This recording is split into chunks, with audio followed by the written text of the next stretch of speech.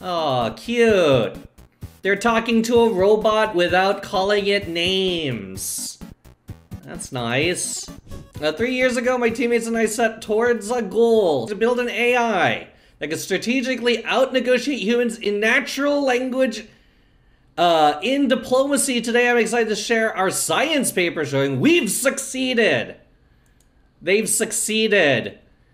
First AI to achieve human-level performance in diplomacy, a strategy game which requires building trust, negotiating, and cooperating with multiple players. Diplomacy is a 7-player game described as a mix of Risk, Poker, and Survivor. It was John F. Kennedy, who's that guy? John F. Kennedy's favorite game.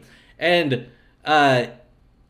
Demis Hassabis is a former champion in it, who just so happens to work at DeepMind. Okay. It's been a decades-old, seemingly impossible grand challenge for AI. Why? Yeah, well, what was JFK's ELO, okay? JFK was probably hard-stuck iron in diplomacy. F***ing pleb, dude. Diplomacy is about building trust in an environment that encourages players not to trust anyone. All players act simultaneously after non-binding private negotiations. To succeed, you must account for the risk that players might lie and that players might doubt your honesty. For this reason, an ability to reason about the belief, goals, and intentions of others and the ability to persuade and build relationships through dialogue are necessary skills in diplomacy. Even a few years ago, it would have been unthinkable for an AI to do this. In recent years, language models have made incredible progress in their ability to imitate human-like dialogue, but success in diplomacy requires going beyond imitating dialogue one token at a time. It requires strategic reasoning, dude. Okay. Our agent, Cicero. Isn't that like a movie? Couples a dialogue module with strategic reasoning engine. Each turn, Cicero models the other player's policies based on the game state and shared dialogue. It forms a plan, and the dialogue module generates messages conditional on the plan. Okay. Oh, so it looks at the board, and then given the board, it responds with things based around their win condition. I'm amazed at how people do this shit. That's what we do on this stream. This is all we do, and this is what it looks like. It looks like these 12 lines of code. Boom, AI. Y'all were so pressed on AI? Boom. But RL is different while the whole interacting with the game UI. But it's state by state. It's not real time, right? Like when you're talking about reinforcement learning models, you're talking still state by state interactions. This is still a state by state interaction.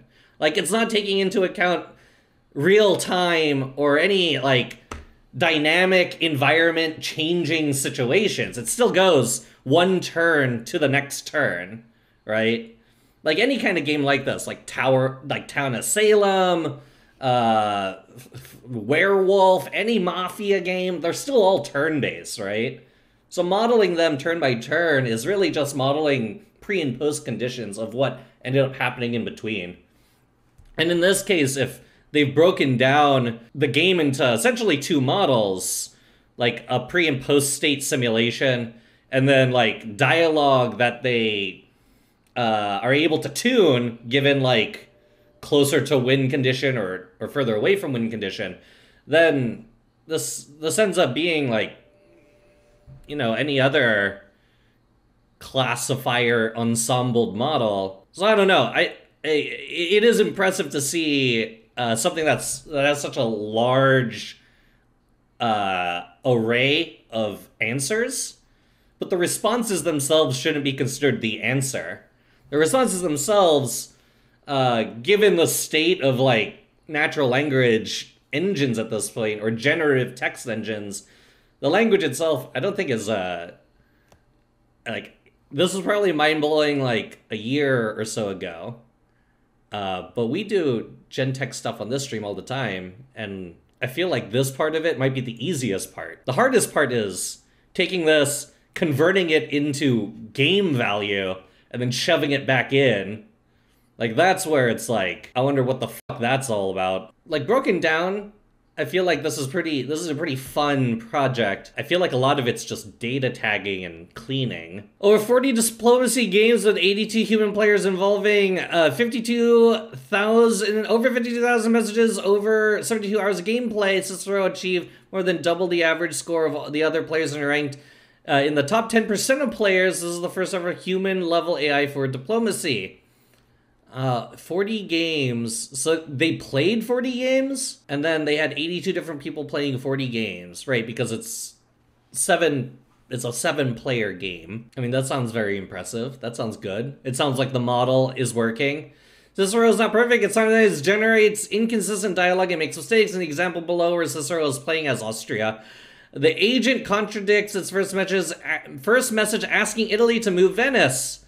Fortunately, Cicero, humans make mistakes too. That's what I'm planning. I'm not a fan of the move to Venice. You suggested I move to Venice. Do you want to support to Aegean this turn? And yes, Venice will hold. In that case, we're all good. And yes, please. Oh, cute. They're talking to a robot without calling it names. That's nice. We've also partnered with webdiplomacy.net to make training data available to researchers as well. That's great. This project has brought together researchers from game theory, reinforcement learning, and natural language processing. We've all learned so much from each other. Man, this is like exactly me, right? Like my dissertation was game theory and social cognitive neuro. I worked in some NLP stuff. Reinforcement learning is my job now. I guess not anymore. It's someone else's job. I don't even do anything with RL. I just say, hey, would this be a good problem for reinforcement learning? And someone way smarter than me now is like, yeah. I'm like, sick. Okay, cool. Cool. This is fun. This is a cool paper. Very cool. What's a pirate's favorite programming language? Arr, arr, arr, arr, arr, arr, arr, arr, arr. Arr, arr, arr, arr.